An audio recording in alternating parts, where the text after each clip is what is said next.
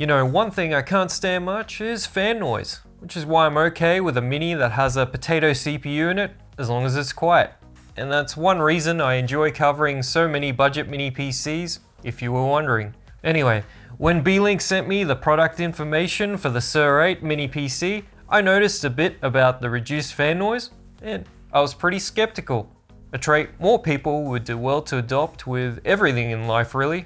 I've heard it all before. It's near silent, uses some fancy new fan or heatsink combo, the usual marketing spiel. And then I plugged in the mini PC, put it under a full core load, and for real this time. Of course, the dreaded fan noise is only one part of the mini PC equation, even if it's a big part of mine. So let's see what else the Beelink SER8 gets right, or wrong for that matter, right after this message. The EaseUS disk copy software makes upgrading your storage drives faster and easier. Clone drives or migrate Windows installations to new ones with a simple and easy to use interface. This app supports disk, system, and even partition cloning. Find out more with the link in the video description. Beelink's taken the best parts of their previous mini PC releases and mashed them together to create the SER8. It's also a bigger mini PC than the 7. How big is it? Well, here you can see the difference between a mini that sticks close to Intel's original 4x4-inch NUC design and the SER8, which is quite a bit larger. I'm absolutely fine with it if it means better cooling and lower fan noise. In fact, it's something I've been saying for a few years now. Just do it. Make it bigger, shut it up. Anyway, all air intake for this one comes from the bottom plastic lid and is expelled out the rear end. Sorry, couldn't squeeze one out. The sides on this mini are all covered up. Overall, I think the SER8 looks nice and it feels well put together in the hands. Inside is AMD's current Ryzen 8845HS, one of their top-end CPUs, an 8-core processor with Radeon 7080M, the fastest integrated graphics available, and also comes with some of that AI if you plan to, I don't know, stable diffusion or something. Ask Jensen, he has big plans for the AI revolution.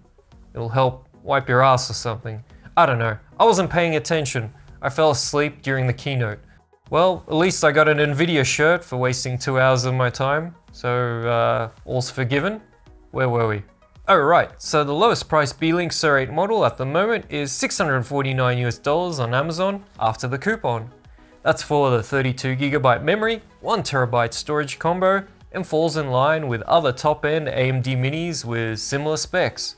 There's not a whole lot included in the box. The SER8 doesn't support VESA mounting, and the power supply is bigger than other minis using the much more compact FSP power supply, which is the way to go. Anyway, the front has a clear CMOS button, 3.5mm audio jack, and both USB ports are 10GB data only. There's another audio jack on the back, and another 3 USB Type-A ports, one being 10GB and the other USB 2. There's also USB 4 40GB, which does support power and display. My USB-C monitor had the mini PC running just fine. There's also DisplayPort 1.4 and HDMI 2.1 supporting up to 4K 120Hz. The DisplayPort goes up to 144Hz at 4K. So up to 3 monitors natively on this one. Networking is handled by a Realtek 2.5GB LAN jack, and inside is an Intel AX200 Wi-Fi 6 Bluetooth chip. That's definitely not the latest wireless chip around. And speaking of wireless, the range on the SER8 is definitely a weak point. I had constant dropouts at 10 meters or 32 feet using the 5G band. It was unusable. I had to switch to 2.4G to be able to browse the internet, and even then, it wasn't fast. There was a very low ping in games and even dropped me out of the game entirely at this distance. You're gonna have to get much closer. Use wired internet or an external USB Wi-Fi adapter or something. I also tried Bluetooth and no surprise I had the worst result at just 2 meters for the audio speaker to not cut out randomly. That's just 6.5 feet and a pretty poor result. To open the SER8, you need to remove the rubber covering the 4 screws, which is an annoyance. Once the 4 screws are out, there's a piece of rubber you can pull to pop open the lid. Beelink's added a dust filter with this one, and there are another 4 screws to remove. The SSD is now cooled with a heatsink instead of a fan, and there's space for an additional Gen 4 2280 NVMe drive. Crucial branded parts are used for the DDR5 5600 memory and Gen 4 NVMe in this unit. Beelink's now using the bottom air intake to cool everything, so that'll be interesting to put to the test. The SER8 doesn't come in a barebones config, and the pre-build comes with Windows 11 Pro. As always, I scanned it and this Windows image came up clean. Ubuntu also worked fine off a USB drive. Alright, so AMD's 8845HS is a new CPU entering the charts. Let's see how it holds up in Beelink SER8. Single core Cinebench isn't too interesting. It basically performs like the 7840HS. Beelink includes a balanced and performance mode you can select in the BIOS. Balanced maxes out the CPU at 54 watts, while performance goes up to 65. More power means more heat and fan noise, but we'll go over that later. The SER8 in Cinebench multi-core performs near the top of the stack using balance mode and pretty much ties the top performer using performance. Nice. Geekbench saw things a bit differently, giving the Geekom A8 the win in multi-core. With the H.264 CPU encoding, the SER8 is back on top. AV1 wasn't a huge improvement with performance mode, only shaving off 10 seconds, which is under a couple of percent. The Gen 4 NVMe drive included with the SER8 is definitely not the fastest I've tested, but has decent sequential read and write speeds. While the top minis have AMD's Radeon 780M graphics, it's nice to see the SER8 performing well in the benchmarks, taking the top spot in DX11 and second place in DX12. Overall, Beelink's Mini performs very well across the board, but if you've got an eGPU handy, you can plug that into the USB 4 port and get much better performance. Here I'm playing at 4K using my Razer Core X and an RTX 3070. For gaming, where the SER8 shines is as a quiet esports gaming box, or even 1080p low detail for the AAA games, although that's starting to get more difficult as the performance requirements keep going up. For my tests, I'm using performance mode, although you're not going to need the extra multi-core CPU performance in pretty much any game. The integrated graphics will be the bottleneck almost every time. But I know most want to see the performance maxed out, so here we go. I tried the usual esports suite of games to see if anything was out of the ordinary, and everything's fine with numbers as expected. No cooling problems. Coming through. I'm out of here.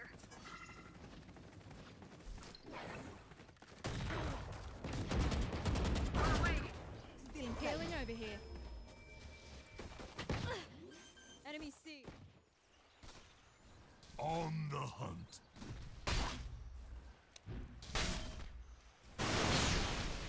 Tongues in the water. First blood. AMD's Radeon 780M may be the most powerful integrated graphics available, but that doesn't mean it won't struggle with the latest titles. It all depends on what you can accept frame rate and detail wise. Most games you'll be using low detail at 1080p and an upscaler like AMD's FSR 2 or 3 to get decent frame rates. Here are a few recent examples, such as Ghost of Tsushima with no upscaling at all, and then next to it is FSR 3 balance mode, and next to that with frame generation. Makes a big difference. I'm not going into the drawbacks of upscaling and frame generation here. If you're interested in that, there are plenty of videos on the topic. Here's Robocop using the same settings.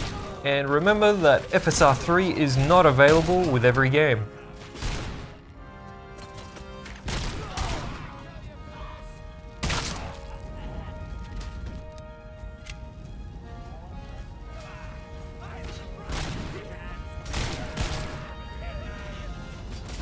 Hellblade 2 claims to have FSR 3, but with no frame generation option, I'd say it's just FSR 2.2. Anyway, this game only starts becoming a bit more playable once you add FSR upscaling on top.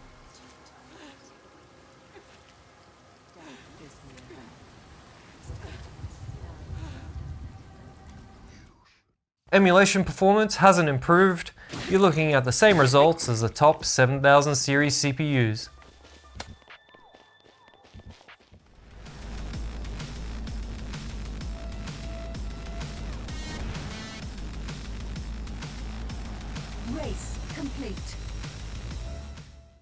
AMD's 8845HS is fine for 4K video editing.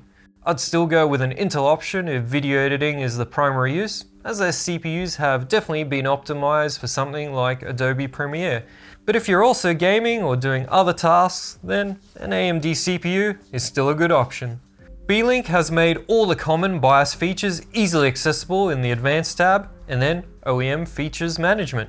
Those wanting to go into more granular detail have the AMD CBS Options and Advanced tab, allowing you to limit power draw further, add more dedicated VRAM, and so on.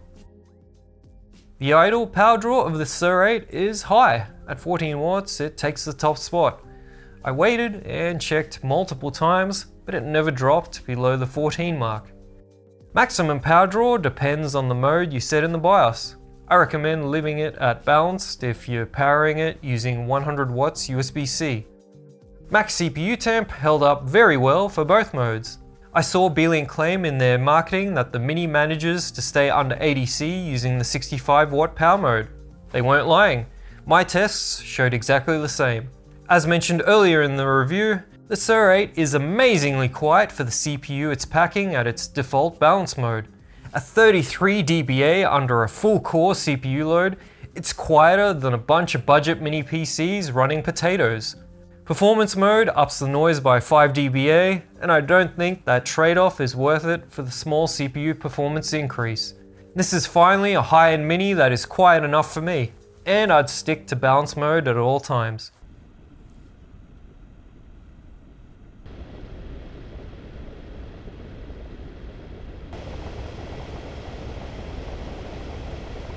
Beelink was one of the first, if not the first, to include active NVMe cooling. So I'm glad that the drive inside the SER8 stayed cool during my tests now that the fan has been removed in favor of a heatsink and airflow. Okay, this was a fun mini to review, so let's wrap it up. Beelink's SER8 mini PC has a nice metal case design and finish. Performance is top notch and it doesn't miss a beat. Noise levels are the lowest I've ever recorded for this high end. A complete game changer. Cooling is also excellent and sets a new bar for mini PCs with this power draw. The proprietary magnetic power plug from the SER7 has been dumped for the standard barrel jack, which is also great. But wireless range is bad.